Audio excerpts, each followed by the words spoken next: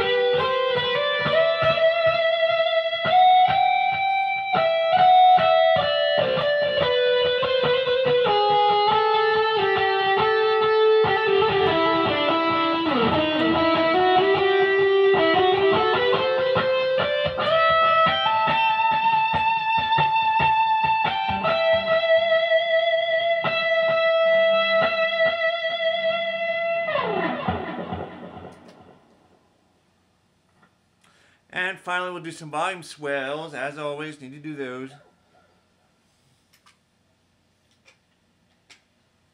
Quintessential volume swells with chorus from the Eventide. This is the one time to use chorus to enhance volume swells.